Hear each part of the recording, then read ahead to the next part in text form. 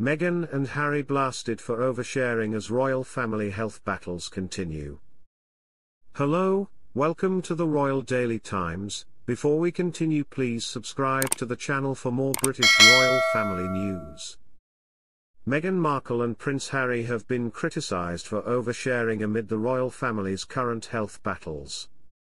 Many royal fans have made a fuss on social media over the Princess of Wales's absence from her duties, despite knowing she will be staying away until after Easter due to undergoing abdominal surgery in January. The Princess of Wales is said to be doing well in her recovery, but Kensington Palace has provided little information as she continues her recovery in Windsor.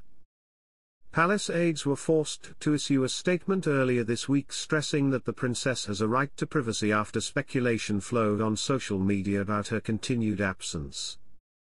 Royal commentator Kinsey Schofield has now said there are only two people to blame for the public's unrealistic expectations that royals should be more open and honest: Prince Harry and Meghan Markle. Speaking on Talk TV, Ms. Schofield said, "If I'm honest with you, I think it's Harry and Meghan who have overshared over the last few years.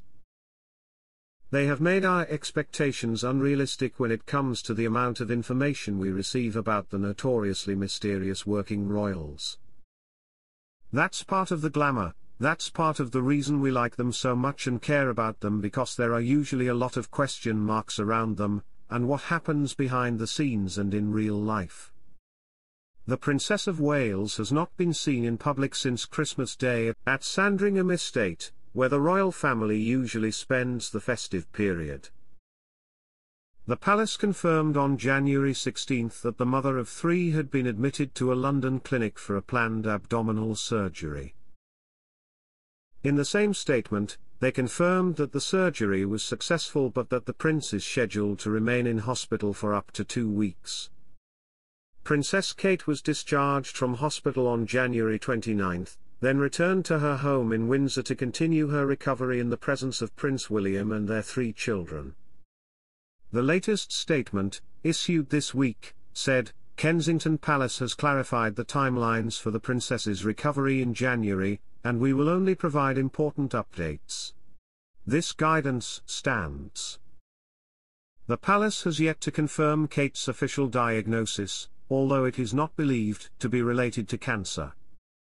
As well as the Princess of Wales' health struggle, the King was previously admitted to the same hospital as his daughter-in-law, and was released on the same day after a 3-day stay. Just 1 week after being released from hospital, the palace announced that the King had been diagnosed with an unknown type of cancer, which, although discovered during previous tests, was unrelated to his hospital stay. Thanks for watching till the end. Please don't forget to subscribe to the channel for more updates.